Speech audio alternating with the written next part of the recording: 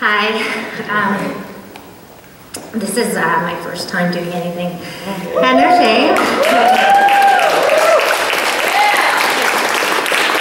So I'm really nervous. I'm going to try to talk from the heart.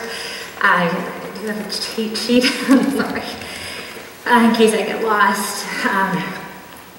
Okay, so my New Year's resolution was to be more brave. To be more brave in my life, and to really take a hard look at my life, and maybe for a change confront some things that I had been either unable or unwilling to confront. So here we are at no shame, and I'm terrified, but I'm going to be brave and talk about something that I've actually been in denial about for a really long time, and it's been having a pretty profoundly negative effect on my relationships with my family and friends. Okay, so here goes. My name is Melissa, and I am a dork.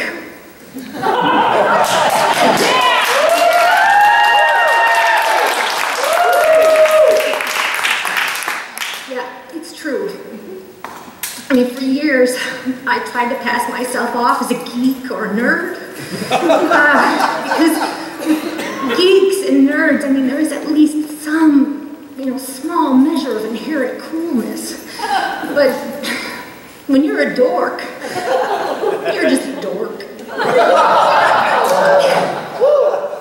Have you ever found yourself in a social situation and for some reason that you couldn't put your finger on, you suddenly became uncomfortable or started to feel awkward? Yeah, that wasn't you, okay?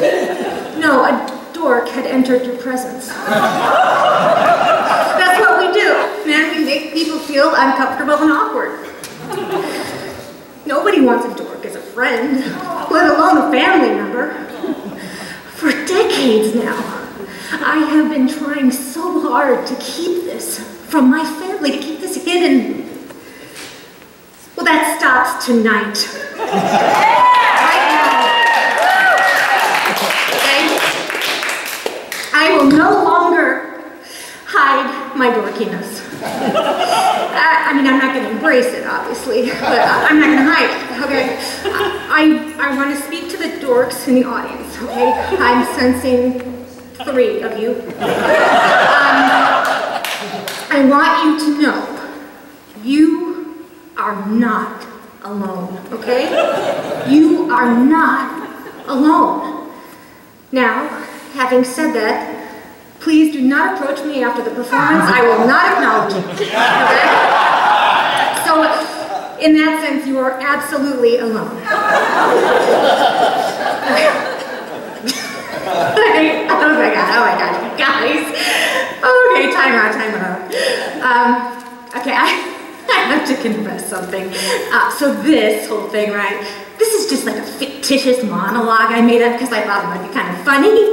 But I'm getting some really concerning looks from you. So, I actually kind of need you to know that I have been secretly cool this entire time.